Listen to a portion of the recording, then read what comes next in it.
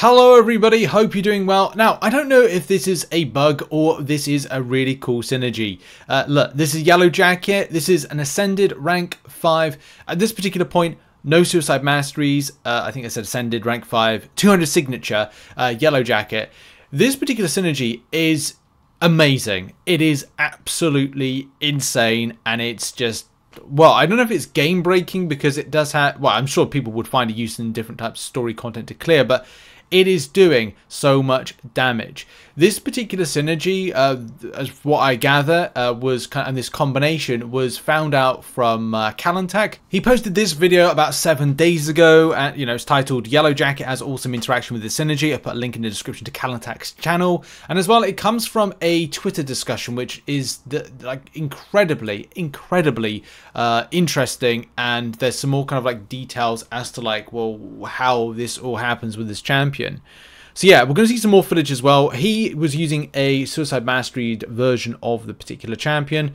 And the champion is this. We'll have to look at how this all kind of molds and gels together, because there's a lot. I think it's the future FAntman synergy that makes it. So, I mean, look at this, right? 200 signature version is that Power Sting has a 100% chance to reapply itself once activated. Chance decreases by 0% each time this happens. Something kind of interacts with the champion. We got the physical vulnerability popping up. So there's a lot of things going to take into consideration here. We'll go back between the abilities and here and some of the synergies and how they're playing out. Obviously, question whether or not it's a bug. Not a bug, that's for sure, since it's worked as intended. Signature is continuously tries to reapply Power Stings from an SB3 at 200, 6200. It reapplies with 100% chance, so it's definitely not a bug. They have to change how the signature works, or max stack limit on future FAntman synergy. And as well, going forward to say is how it's coded. Saying that checking to reapply Power Sting, SP3 Power Sting, was 1 permanent, then it wouldn't happen, but since its percentage base signature is to check cause physical vulnerability to reapply.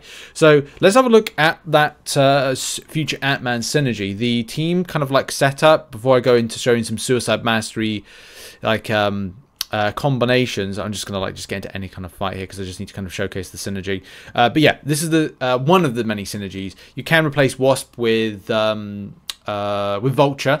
That's another thing. So I mean, for example, it's just a case of grabbing Vulture, going boom boom, and then throwing that in to there. That's how the original kind of I tested it out.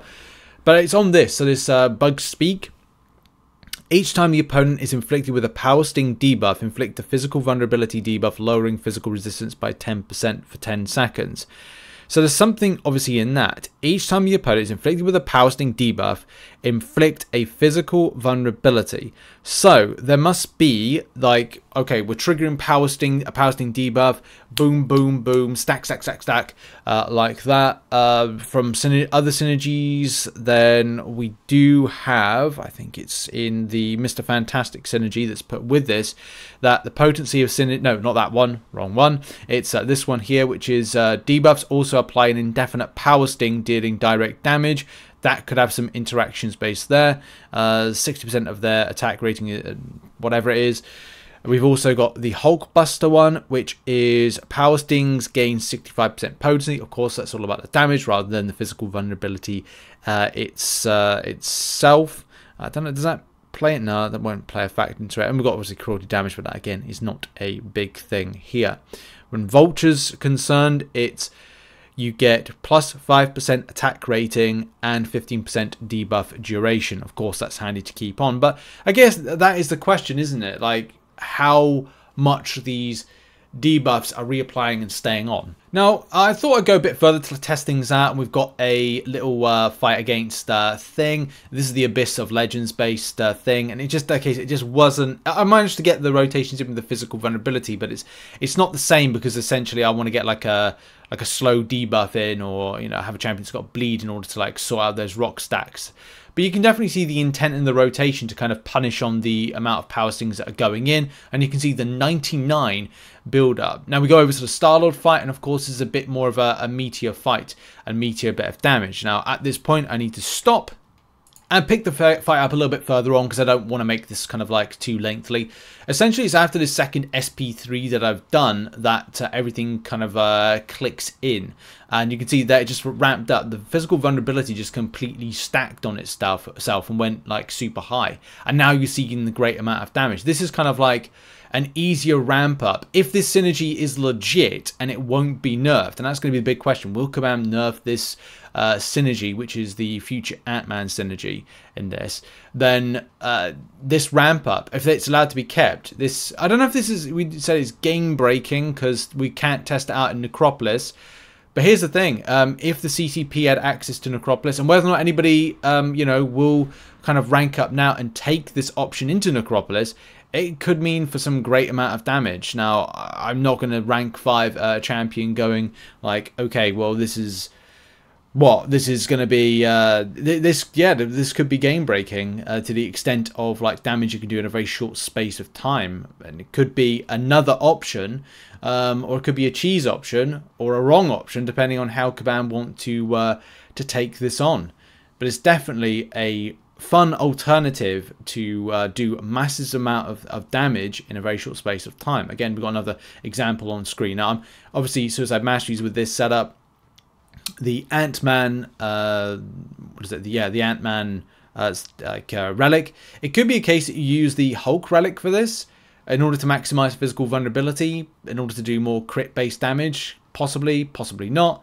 I think there's a lot of combinations that could be worked with this to maximize even more damage. But even from like a standpoint of what Kalantak kind of found, or whoever found this, by the way, there's probably somebody that found this synergy by chance. But again, it's like a point of, will Kabam nerf this, knowing what this can really do? You know, we're getting into that second SP2 from this point. And as soon as that's kind of like put in, it's like, you can see physical vulnerability, top right-hand corner, just stacking up there and getting really darn high. And it's like, as soon as that goes in, it's like super damage with it. I don't know, like, it's a tough one. Imagine a 7-star version of this, kind of doing this particular element of this interaction. I don't know, thoughts on it. I'm just using a 3-star future Ant-Man as the synergy. I mean, it doesn't make any difference, but the point is, you know, I only had access to the 3-star version of the champion. So, an incredibly powerful synergies out there. Shout out to Kalantak for finding this. I'd like to see if there's any Necropolis-based footage. I just checked and currently there's not. But one thing that I think is important to mention is that if you're running a Necropolis or thinking about it, and again, I'm not advising this because I haven't tested it and I can't test it because it's not on the CCP beta, and I'm not rank 5ing a Yellow Jacket just yet. Good champion, but I'm not doing it just yet because I want to see what Kabam do with this. Because here's the thing, they could look at it and go, no, this isn't working as intended, and we're going to nerf it. The synergy, that is. So, yeah, this could be the team right here on setup and float in another champion, which could be your lead champion to smack a load of damage in, could be Yellow Jacket, in theory. Not saying it's going to work for every fight, but in theory. And then what you'd be doing is you'd be taking in a champion that would be reverse control for the last percentage of the Grandmaster. It's essentially like an Aegon type situation. Potentially yes, potentially no. But yeah, really interesting. Shout out to Kalantak. Links to his socials and as well his YouTube channel are in the description. Go and give some love and support. Go and give subscribe, you know. Go follow. But yeah, what's your thoughts on this? Do you think Kabam might nerf it? Thoughts in the comment section. Check out some other content which will be located on screen right now. And have a lovely day, whatever you're doing. Bye-bye.